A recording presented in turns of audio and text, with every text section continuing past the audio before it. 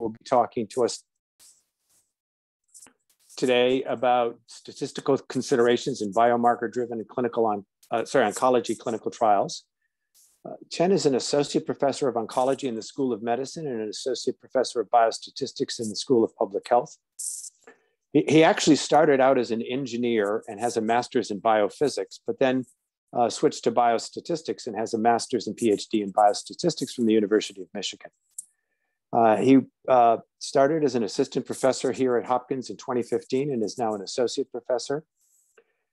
He is interested, obviously, in randomized trials for cancer, and he is the site head of the statistics division for the NRG Statistical and Data Management Center, which is an oncology clinical trials network. He has well over 100 publications, and we're delighted to have him speak here today. Thank you, Dr. Jeb, and for the invitation. Nice introduction. So today, I will give a maybe overview on this topic, biomarker-driven oncology trials. The reason I choose this topic is twofold. One is that as a user, have some experience, good or not that good experience on this topic. And then, of course, I do have some ongoing methodological interest on this and some work. But today, I guess I'll focus on the overviews, considering the audience, including the students and other trialists who may not necessarily involved in oncology trials in daily basis like I am. But hopefully, after this or going during the talk, you will relate what we've been thinking about in oncology trials in your own studies, and see maybe hopefully we have some things to discuss together and even work together.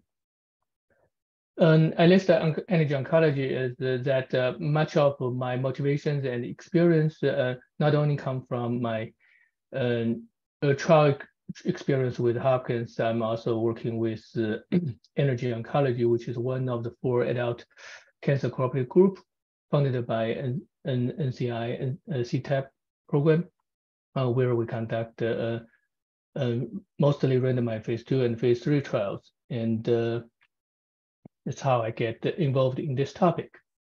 So just a very brief background on why we're talking about the biomarker-driven oncology trials.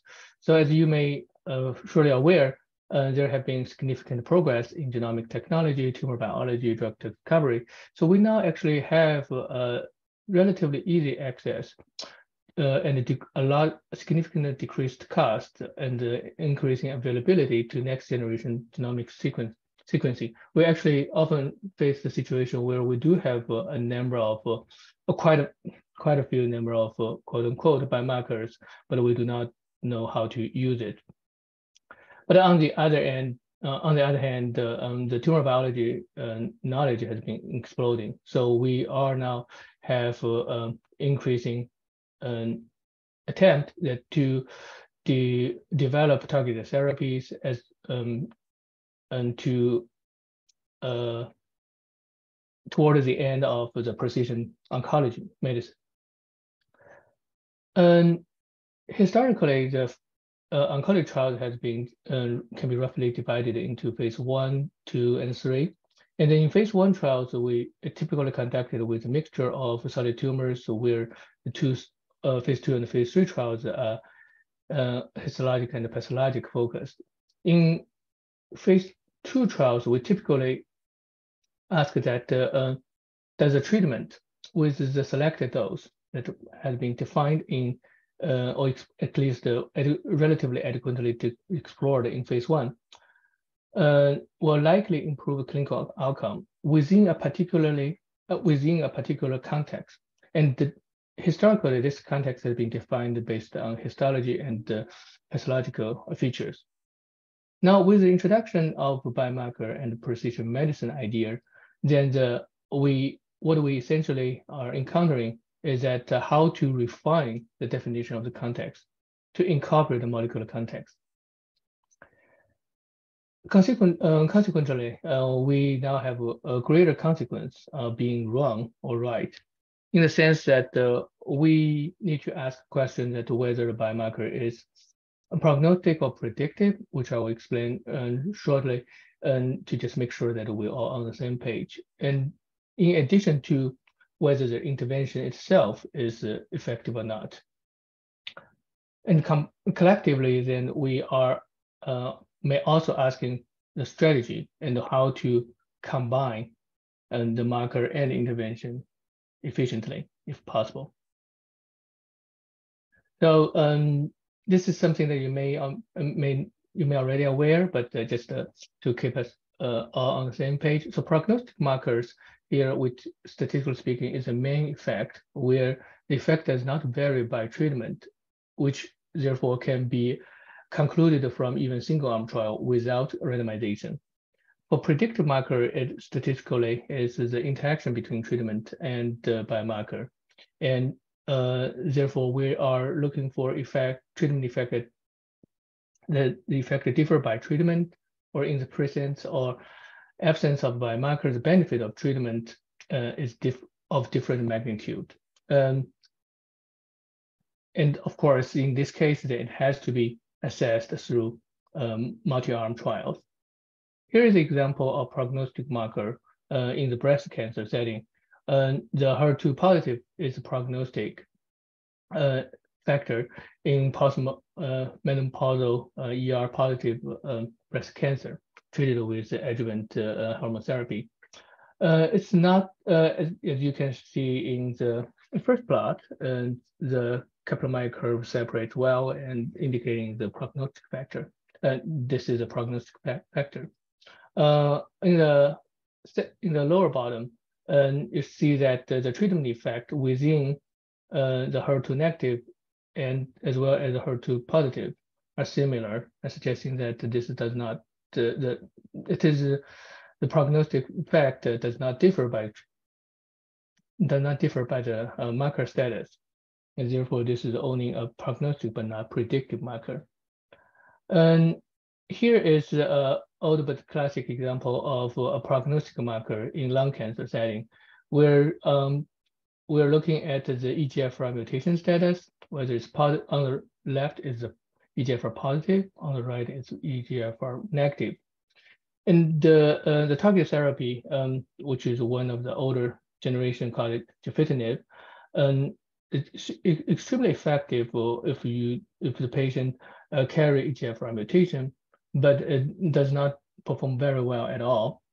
On the right, as you can see here, where the survival, the PFS curve is clearly inferior than the control. So in this case, the status of EGFR selects which patients would benefit from the treatment. When we're speaking of the biomarker-driven studies, we want to remind ourselves that there are actually a different aspect of the biomarker development. And in this talk, we assume that all the biomarker already have analytic validity, which means that the markers is able to accurately, reliably, and reproducibly to measure and predict the presence of the genotype of interest. With this, and then some biomarkers may already have well-established clinical validity, some not necessarily, which leads to different type of designs. So the clinical validity means that the ability to detect or predict the associated disorder or phenotype. Last but not least, the of most interest is the clinical utility of a given biomarker, which is simply states that how to use the biomarker to guide the clinical treatment decisions. And a biomarker has a good clinical utility if it can reliably prompt clinical action that benefits patients. That's the ultimate goal through the trial design.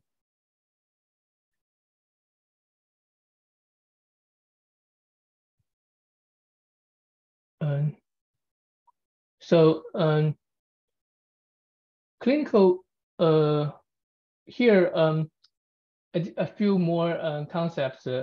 One is that the marker evaluation not necessarily have to be evaluated through prospective studies. It can also be carried out in retrospective studies. And we'll talk very briefly about how this type of design can be conducted. For prospective studies in the terminology of NCI trials, we consider two types of biomarkers primarily. One is the so-called integral biomarker, where the test inherent in the design from the onset of study and must be performed in real time for the conduct of trial.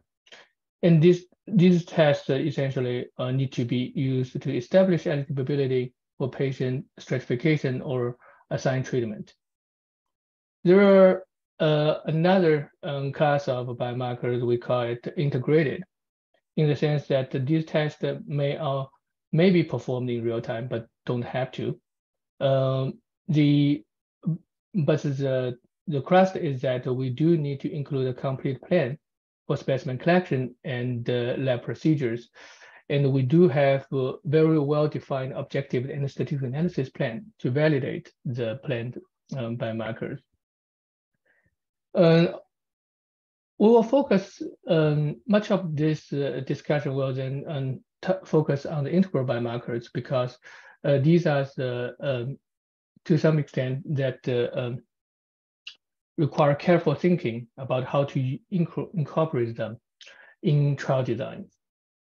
And how to choose the proper design should be guided by the credential of the biomarker itself, meaning that how much we know about the biomarker in terms of its prognosis, whether it's prognostic or predictive with respect to a particular treatment. And depending on such knowledge, then we will proceed with different designs. I will focus on three particular designs.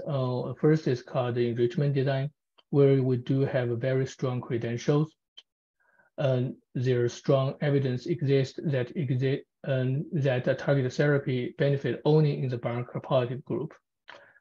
And another, I'll also spend some time on the so-called stratified design, where it can be that it could be in different scenarios. If we do have a strong credential for the biomarkers, then where the treatment is likely to be more beneficial in the marker positive group, but maybe a meaningful benefit also possible in the marker negative group, where we may have some particular design that we should consider. But if there is a weak credential, then where the treatment is expected to work in overall population, then we might need to think about some other strategies. Lastly, I will introduce the biomarker-directed or so-called hybrid design, where in most cases this is used when the biomarker itself is prognostic and can be already used for patient selection. So starting with this enrichment design, where we only enroll marker positive patients. This is a design where you do have a marker that can be with a well-established marker cutoff point, and there are strong rationale to believe that the response only confined to marker positive patient. And of course, the biomarker need to be assessed in fairly quickly fashion. And if these can be satisfied, then we can consider biomarker enrichment design, and where you only keep patients who are marker positive and then randomize them. Of course, this is for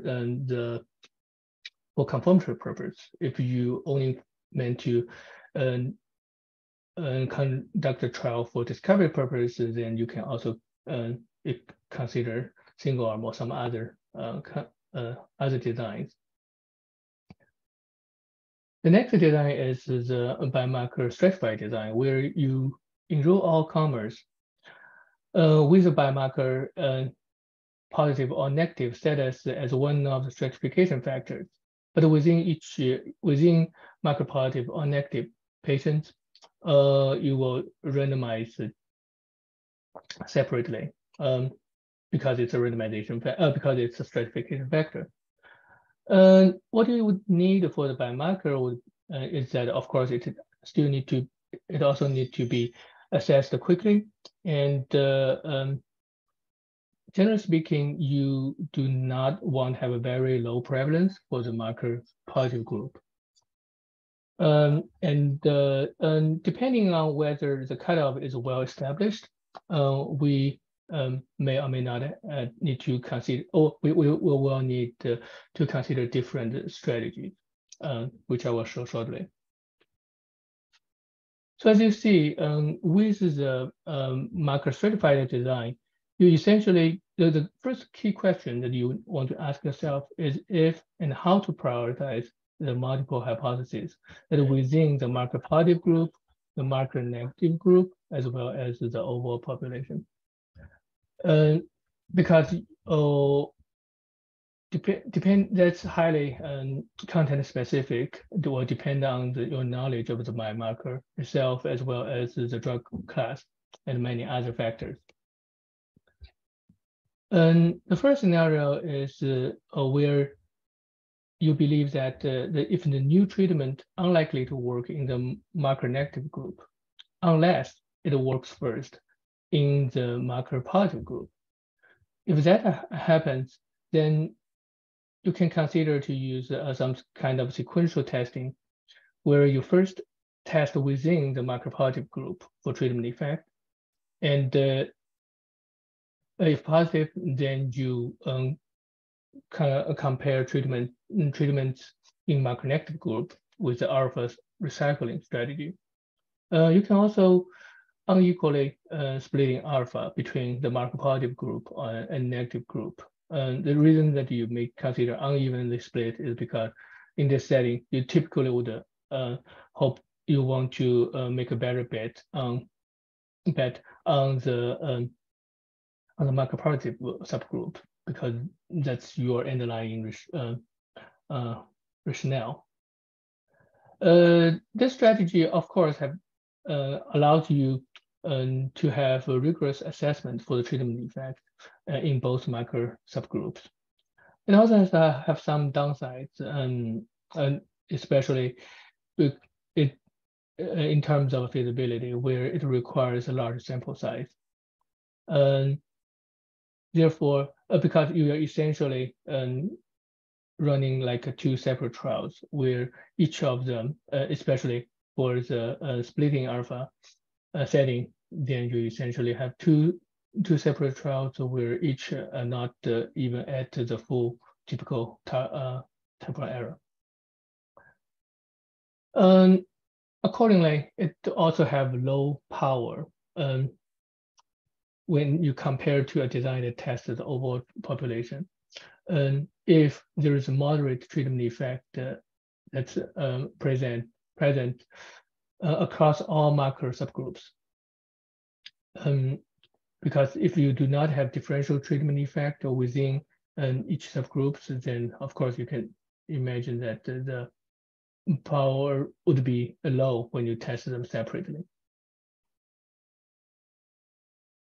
The second scenario is actually be increasingly of interest, where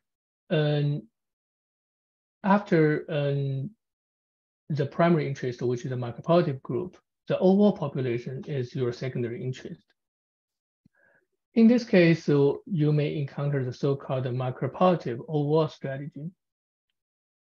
I want to jump into some potential issue, which I hope that's somewhat self-explanatory. Imagine that you do have some significant result in, you do have a significant effect in marker positive group. And because you are testing I probably want to use this as example, which is recently argued by our friends from NCI. And so here the considered extreme a case. There's a postulate that so CPS is a particular biomarker occurred and used increasingly in immunotherapy, and the findings that people have been hypothesizing is that for higher expression of CPS, a patient may be benefited from immunotherapy, but for lower expression levels, patient may or may not necessarily benefit from them. So here is some illustration that the postulate, where in this case, the treatment effect only exists in CPS greater than 20 and greater than 20. And then for subsequent subgroups, there is no treatment effect at all. And if so, then if you combine the two groups shown as the blue and the yellow, then you will still have some marginal treatment effect when you look at the overall population. This even could be still marginally beneficial if you include a large range of patients who may be not benefiting. So from here, you can see that this is potentially problematic. If you first test a marker positive group, then the overall population, even with the alpha recycling strategy, because you may still likely to recommending ineffective treatment to these quote unquote, generally speaking, marker negative groups across board. And the reason behind is that there is no strict, for this marker positive overall design, there is no strict control on controlling the marker negative group who, when they are not different in the marker negative groups. So some proposal has been developed. One of them is the so-called marker sequential test design. And it was developed to address the concern of the low power in the subgroup specific strategy that I showed in the scenario 1, when moderate treatment effect is present across marker subgroups. So the idea is that we want to control the probability of recommending an ineffective therapy to either marker positive or negative group at a fixed significant level. So it can be carried out that where we first test a marker positive group if it is significant at alpha 1 level. This alpha 1 is smaller than the typical alpha level. For example, you can choose if we consider a typical alpha is 0.05, this can be chosen as 0.03 or something like that. And if it's significant, then we will test a marker negative group at a alpha level of 0.05. And if it's still significant, then we will be able to recommend the treatment for both marker positive group or negative group. If in this part, the test result is negative, then we'll only recommend the treatment for the marker positive group patients. Now, back to the first test. If the test whether the treatment effect is significant at the alpha 1 level within marker positive group is failed, then we will test the overall population at a reduced level, alpha minus alpha 1, because to adjust for multiplicity. And if this is remains significant, then we'll be able to recommend this to both positive and negative patient or the patient. If not, then we will not recommend the treatment to any subgroup patients. So by conducting such a sequential test, you will be able to properly control the probability of recommending an effective therapy to any subgroups.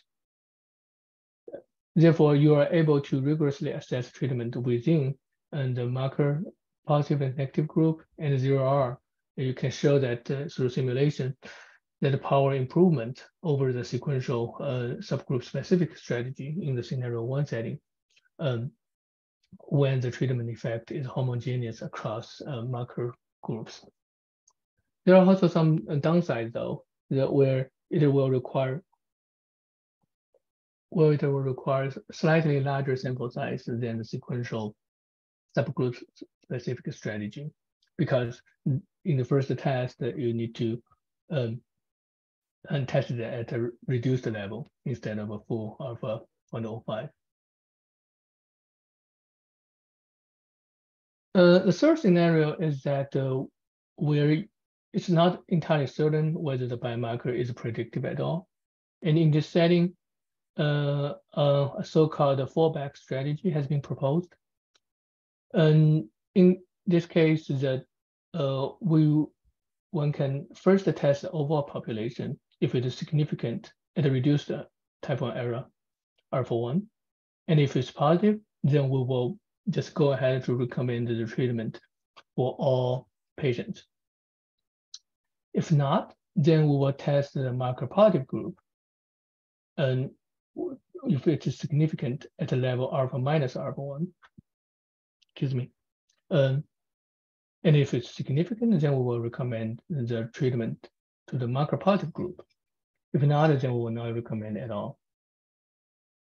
So basically, this strategy should be considered when we are expecting that there is a broadly effective treatment and the biomarker has a weak credential, and we want to test overall population as a priority.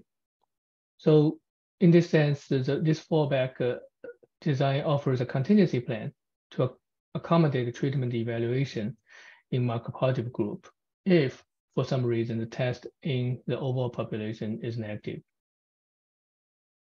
And of course, in this as well as in other strategy that I just discussed, the level at which the overall marker positive and the marker positive subgroup all will be tested should be prospectively specified. It cannot be chosen post hoc.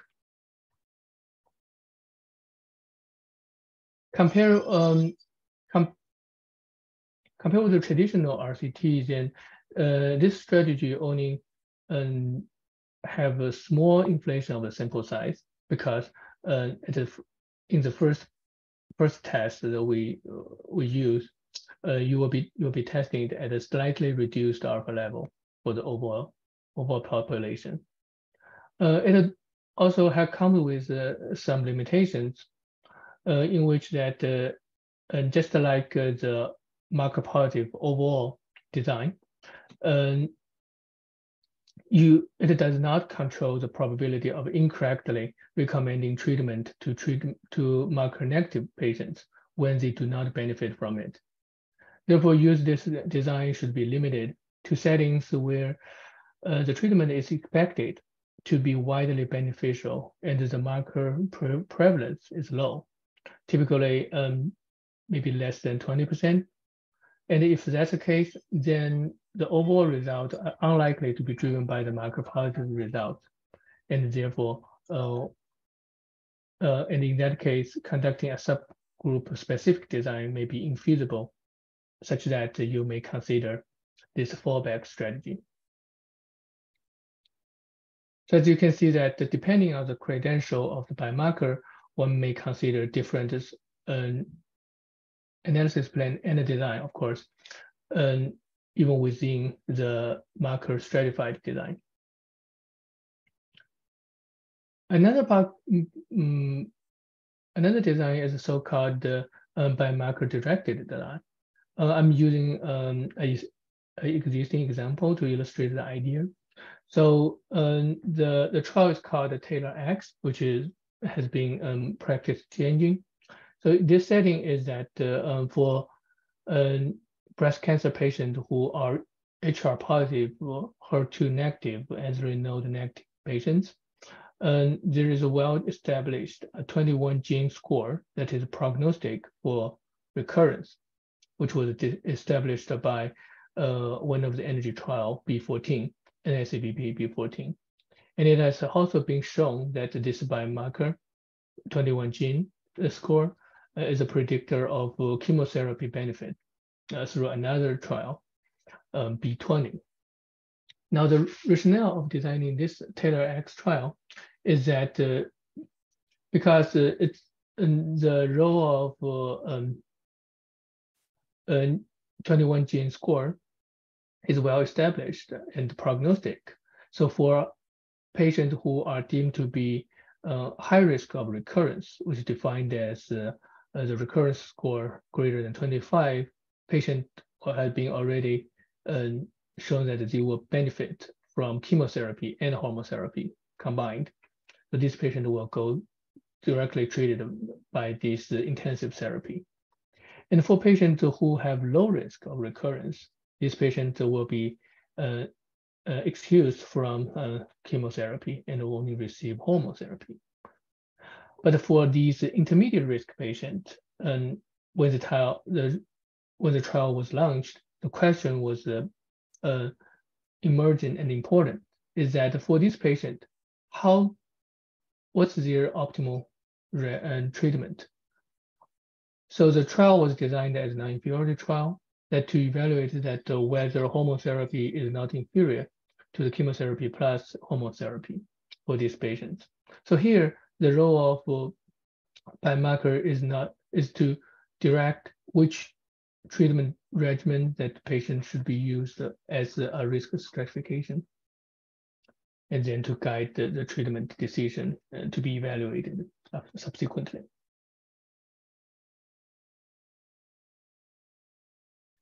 So back to all of this, then the question would probably become that when to use which when you are facing an integral biomarker. There's apparently a lot of considerations and goes into that. Here I'm list a few, including that the establishment of the marker risk class, or as well as whether the cut point is well established. An important issue that I haven't elaborated is the prevalence of the marker positive group, but except we kind of alluded that in the fallback design, you do not want to have a high prevalence of marker positive treatment to drive your overall treatment effect evaluation. But there's a from the practical perspective for a statistician who designed these trials, it means it turns out that the closed form to incorporate these factors that could be quite challenging. So what we typically do is that to conduct multi-color simulations to evaluate operating characteristics of these issues, because there are so many factors that need to be considered, including the prevalence of the marker positive cases. Then, of course, like I mentioned, the credential of whether the putative treatment benefit is confined to a specific marker status subset is important consideration and lead to the specific designs. I mentioned multiple times on the timeliness, whether the assay turnaround time can be done fairly rapidly, or is an important factor to determine whether we are going to use an integral biomarker or it has to be an integrated biomarker. And the turnaround time also sometimes ties to whether this can be done in local sites or it has to be conducted in central setting. Here, so far we've been just talking about a single biomarker, and later, if time permits, I will briefly mention platform trial where central testing can play an even bigger role, and certainly then the logistics become even bigger problem. So across these trial designs, one important aspect that I want to mention is what kind of innovative design possibilities that can be integrated or be included in these settings. From practical perspective, our experience has been that for these designs, first off, interim monitoring is something that you, of course, included in all randomized studies, but in particularly useful in these settings, and especially fertility monitoring, because when you have multiple subgroups to take care, and properly using fertility monitoring will effectively help you to prioritize the multiple subgroups. So for example, in the biomarker stratified design, the fertility monitoring can be flexibly incorporated within the marker positive group, marker negative group, and the overall population separately. And you can use that to help you prioritize and drop the subgroups where there is a clear evidence that the treatment is not benefiting a particular subgroup. And this idea then can be generalized more broadly to the so-called adaptive enrichment design, where you prospectively using advanced statistical tools, including patient machinery, and to adaptively enriching your patient population when you have multiple subgroups that you want to prioritize seamlessly. Alternatively, one can start with the marker positive group and then expand to marker negative group if there are increasing evidence. This is a situation that have been only proposed but not really being used in practice as far as I know.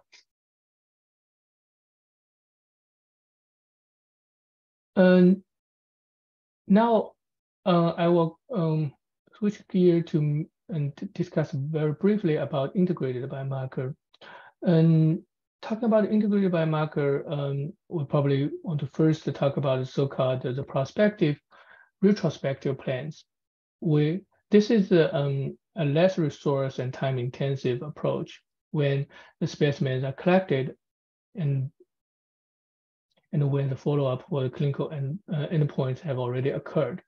So here I have noted that this is, of course, an opportunity for some other designs, such as matched case control design or case cohort design. But broadly speaking, this is an opportunity where you utilizing retrospective trial information, but have a prospective analysis plan. So it has actually equal important role in biomarker development, especially under some conditions such as that where you have sufficient number of patient samples that to be representative of the trial population, and you have a pre-planned prospective written protocol that clearly state the objectives, the method, and analytical plans, power considerations, XYZ, based on the specimen availability. And importantly, in this prospective retrospective plans, you still need to have a lockdown test where the biomarker is fully defined and validated and not changed during the study. And the assay also, of course, should be conducted blindly to the clinical data in order to be and to maintain this the integrity. So in our NCI work, this has been played actually quite important role, and we have NCI have separate funding mechanism to fund groups as well as external investigators to conduct a prospective, retrospective analysis to evaluate and sometimes identify novel biomarkers using the completed randomized clinical trials. And there have been some findings that are already being implemented and used in practice. There are also some well-established reporting requirement called remark that guide how one should report these findings. I want to mention some, in my opinion, useful design in this setting, where you are utilizing a retrospective assay, retrospective trial. So one of these designs is so-called adaptive signature design.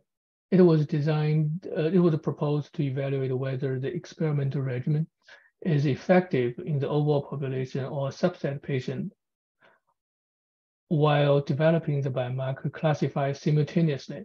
This is a situation where you do not have a well-established cutoff, or in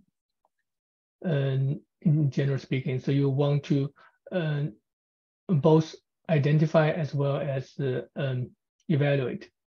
So the design essentially modifies the fallback analysis strategy that we just talked about in a learn and then conform fashion.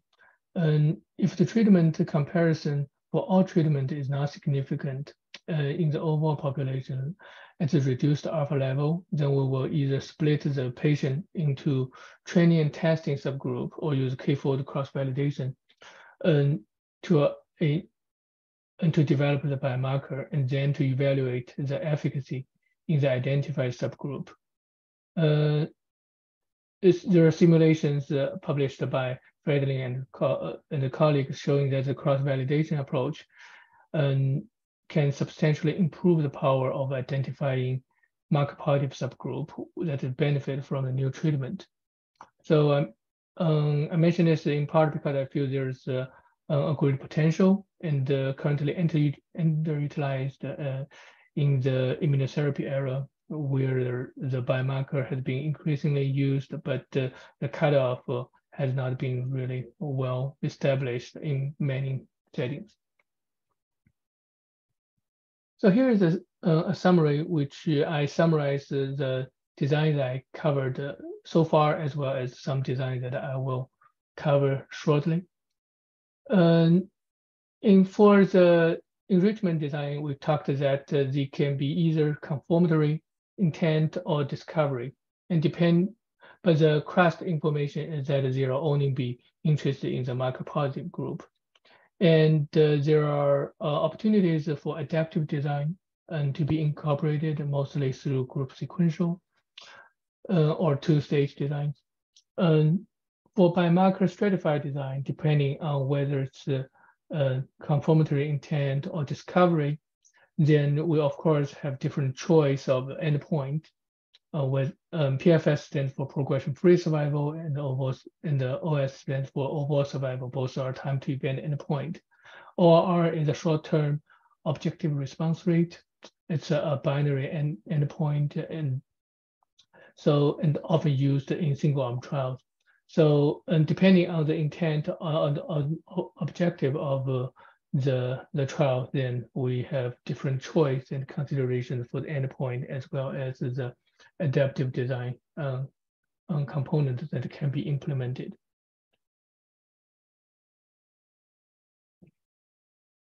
So more broadly, I want to briefly touch on that how the integral biomarkers have been proposed and used so far in the oncology setting. As far as I understand, the master protocol concept has been first proposed probably in oncology due to the advances of the precision medicine and the genomics technology, as I mentioned earlier. And so there is a lot of discussions, and all these we have in the oncology world, we have some bittersweet experience on how to use them. But I think because of due to the pandemic, I think the idea of master protocol and the machinery of many adaptive design component ideas, including outcome-dependent randomization, Bayesian machinery, have been quickly re-engineered for the COVID treatment trials.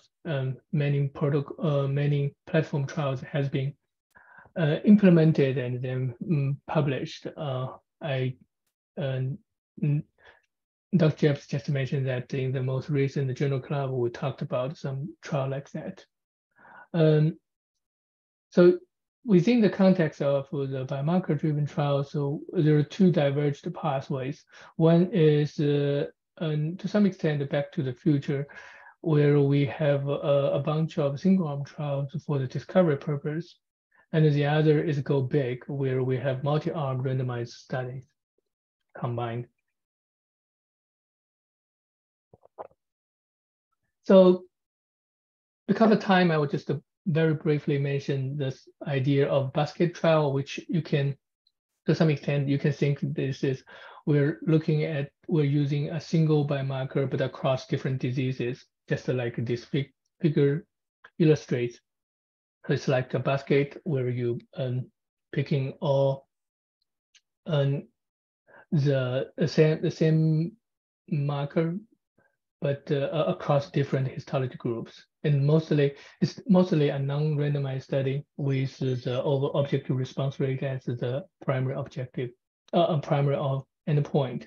This is a published example of using the basket trial design, where you have a relatively rare mutation called BRAF V600, and it had been shown some activities in previously, and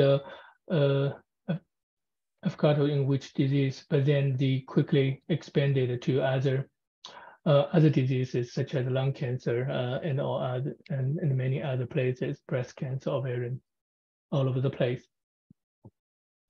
So as you can tell, it's essentially a collection of enrichment design trials across different disease types.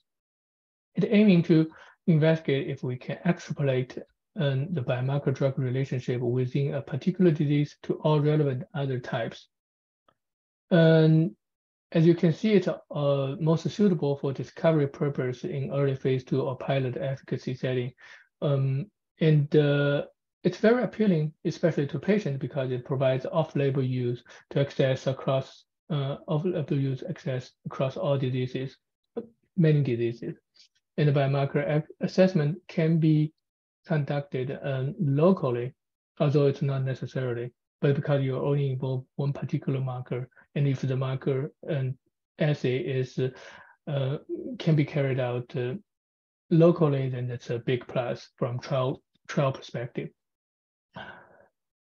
If so, the big one of the major challenge of conducting basket trial is that whether the biomarker can independently predict the response regardless of histology.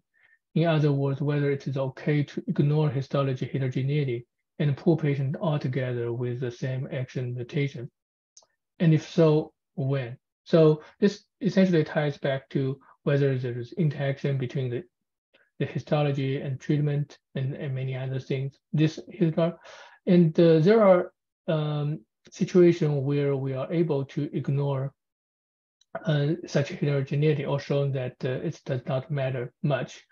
And this is one example that actually has been already in practice, where FDA approved the first histology agnostic indication for pembrolizumab, which is immunotherapy for any patient with this particular biomarker called microsatellite unstable high, MSI high, deficient DNA mismatch patients, regardless of histology. And this, I should also mention that this biomarker has also been first proposed and promoted by Hopkins investigators led by Dr.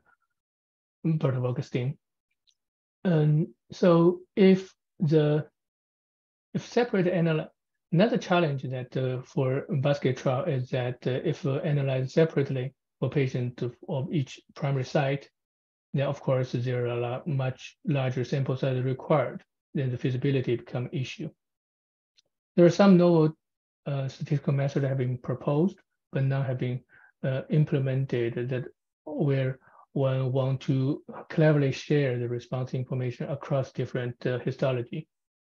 So here is a brief summary to summarize the strengths and the weakness, where I kind of mentioned that because of, I want to highlight that for the basket trial, because the disease subtype is often prognostic, making the choice of endpoint is quite limited.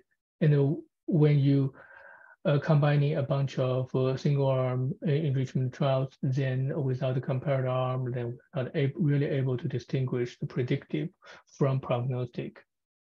And the feasibility has always been an ongoing challenge. And the umbrella trial is to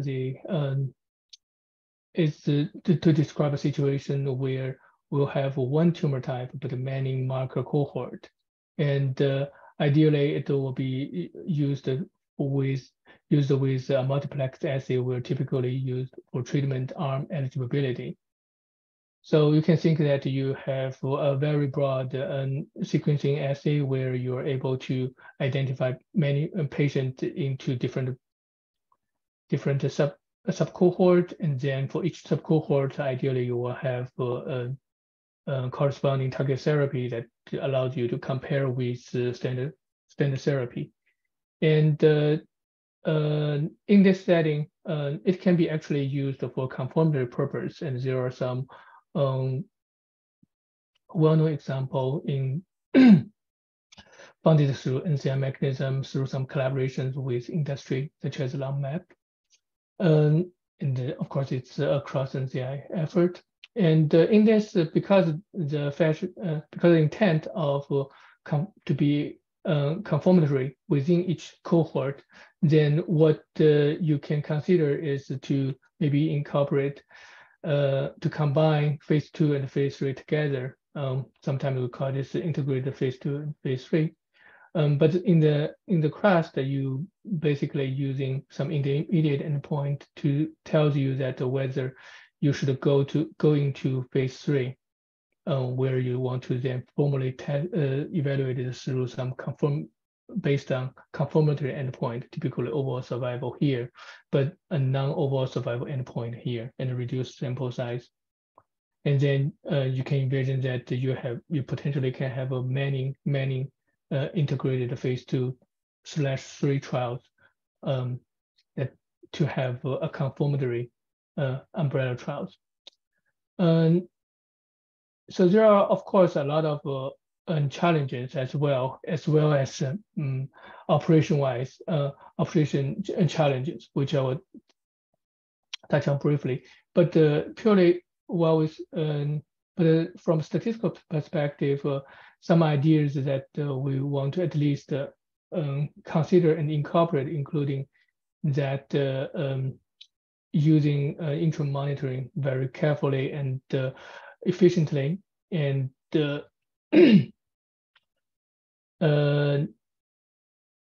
in terms of sample size calculation and many other things, simulation is our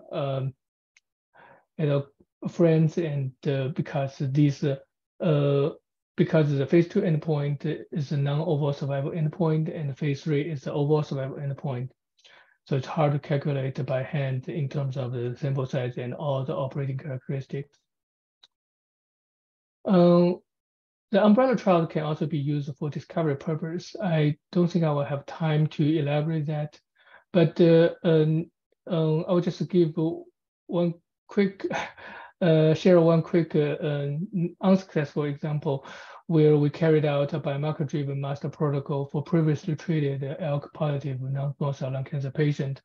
This trial, we evaluated quite a few, maybe over at least 30 drug biomarker combination stratum. And in the end, after a lot of operation efforts, we are not able to accrue to the level that we are able to meaningfully conclude anything. And so in the end, because of the landscape of the drug development also changed dramatically, and because the patient and population is so rare, we eventually, after maybe 3 or 4 years opening this trial, we closed it. So this kind of highlights some challenges that we may facing, even though that we may have a very a good intention and there's a good idea to conduct all these umbrella trials, or more broadly, the platform trials. So I kind of touched on that some challenges that we may face with the platform trials. I think as now we have more experience when running platform trials in the COVID treatment. I think that this information hopefully will be better appreciated and acknowledged across many clinical trialists. So I will probably just stop here, showing that there are certainly the logistic advantages in theory, but also tremendous challenges in operation as well. I think I will, my time is up, so I will just stop here. And to conclude that the trial design, that depending by try to incorporating biomarkers, it depends on many additional factors.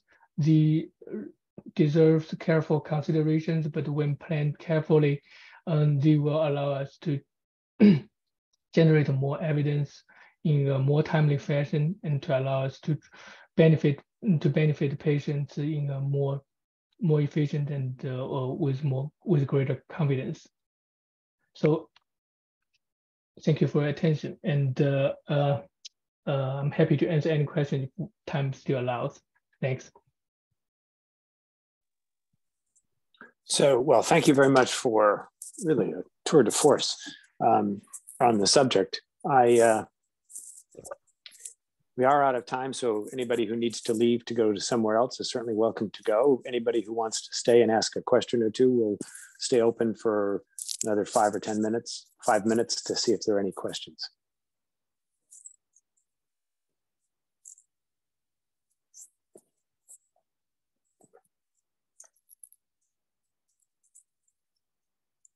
So, looks like it was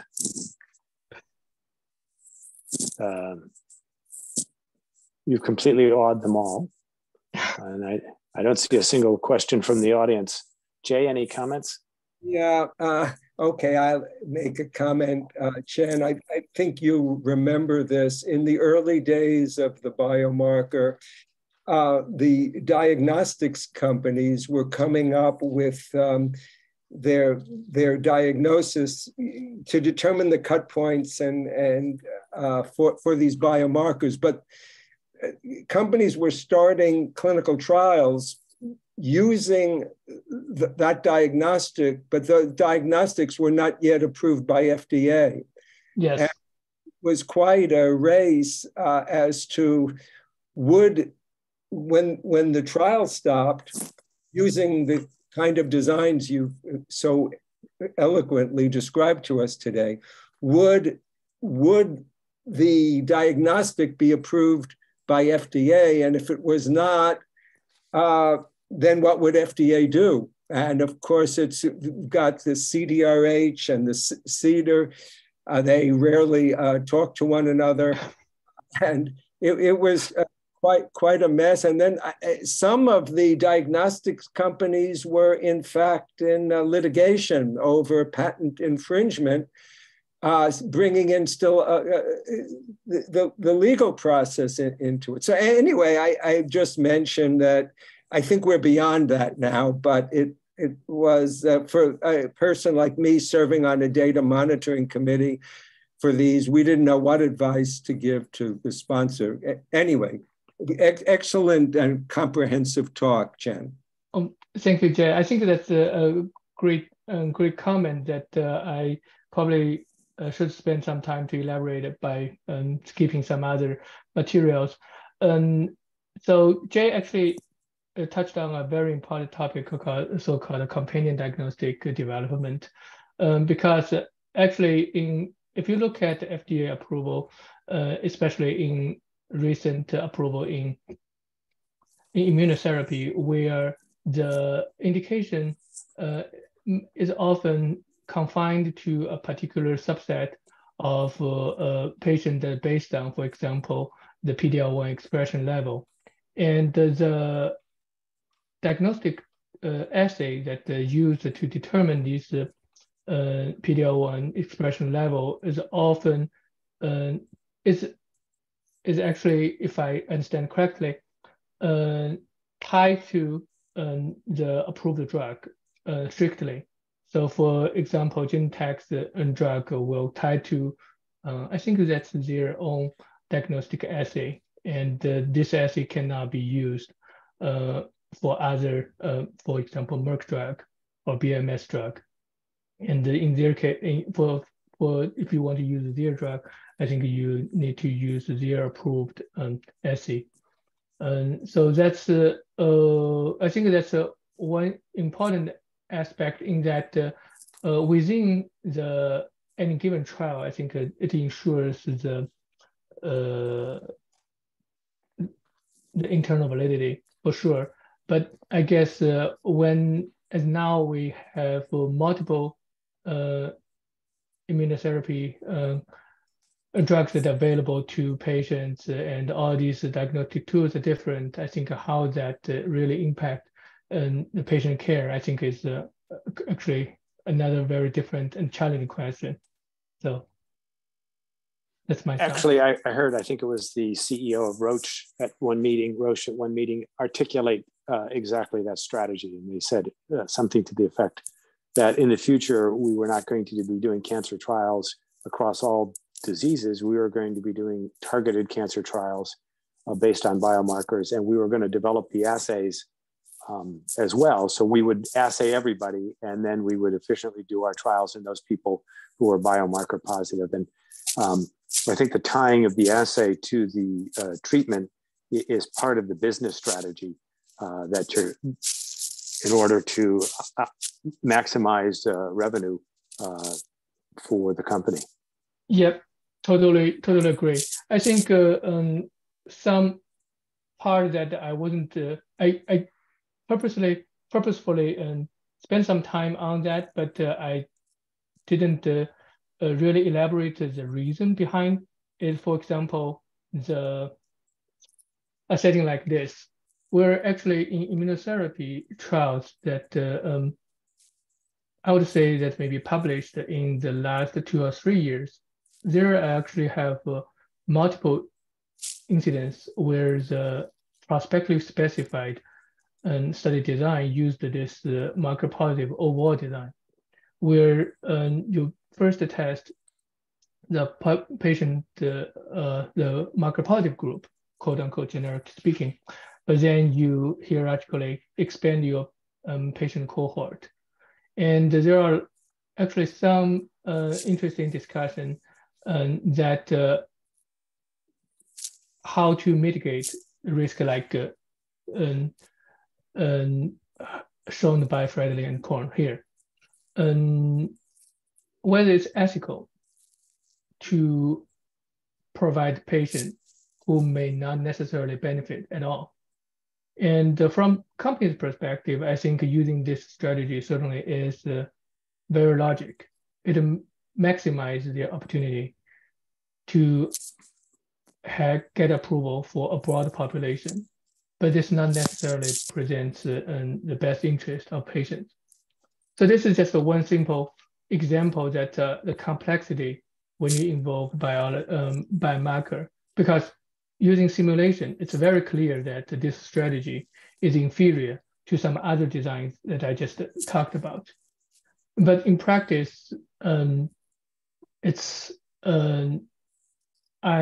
working with a student doing a systematic review and still ongoing.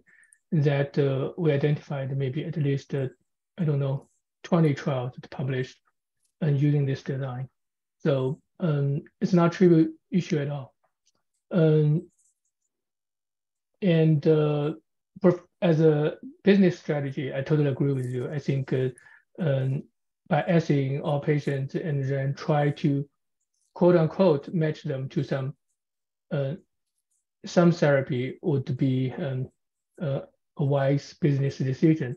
But hopefully you get the idea that this is a very complex business, and how to match patient with the proper marker stratum is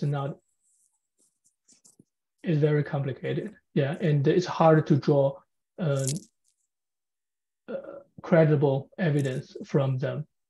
Yeah, for the many reasons I just mentioned. All right, well, we are well over time, so we'll wrap up now. Thank you. It was a thank you. Terrific talk, and we look forward to future talks from you. Thank you so much, Jeff. Yeah, and look forward to see if there's opportunities to working with your group as well. Thanks.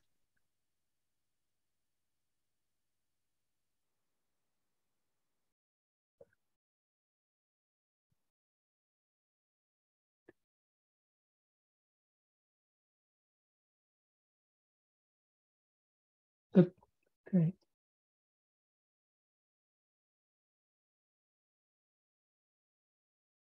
Taylor, I guess I just should leave, right?